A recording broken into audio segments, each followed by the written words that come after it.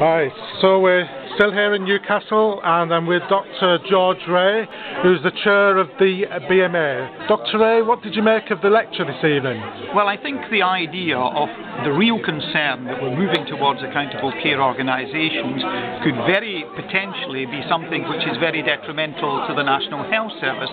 That's a message which actually did indeed get across. And what I was picking up was that people are concerned about the fact that when one goes towards ACOs, finance might be a very dominant part of the thinking within accountable care organisations.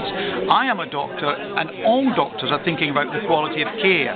And what I think is the whole glue within the British society is the NHS. That's what holds the British people together. And I think that there has got to be awareness of what potentially is going to be happening within the National Health Service. And the awareness would be through social media, the traditional media, through meetings like this, so that people are informed about what is happening.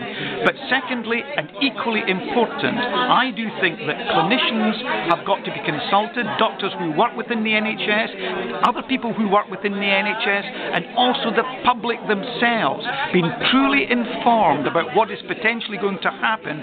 Their views have got to be sought, they've got to be listened to, and they've got to be enacted upon. That is, to me, what has come out of this meeting this evening. Dr. George Rae, thank you very much indeed.